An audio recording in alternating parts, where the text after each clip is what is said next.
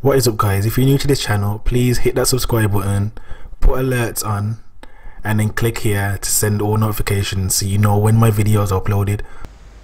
Alright, so basically a lot of people have came to me saying that there's an error on Infinite Warfare which I didn't even know about because I knew how to fix it since the beginning of the game coming out, so I didn't think it was a massive problem to everyone.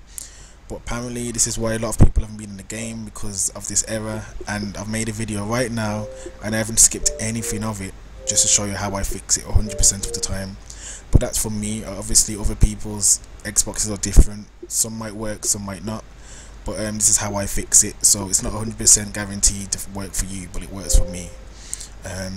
So as you can see in the video, it's stuck on downloading update, and all I do is delete the system reserve data for the game, which basically clears all the updates, and then I re-download it, and when I go back on the game the download bar goes up basically, and that's how I do it all the time. That's all you need to do.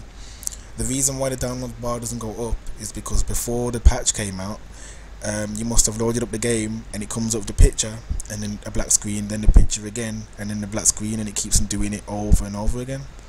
Then when you quit the game and load it up, it comes with a patch file saying you want to re-download the patch, and if you've clicked on skip, then it's going to happen to you. This download update patch thing is going to happen to you, and I've just showed you how to fix it. So if it worked for you, leave a sub please, it means a lot.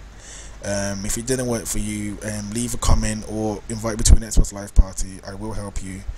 And yeah, again, if it did help, leave a like, leave a sub, and peace.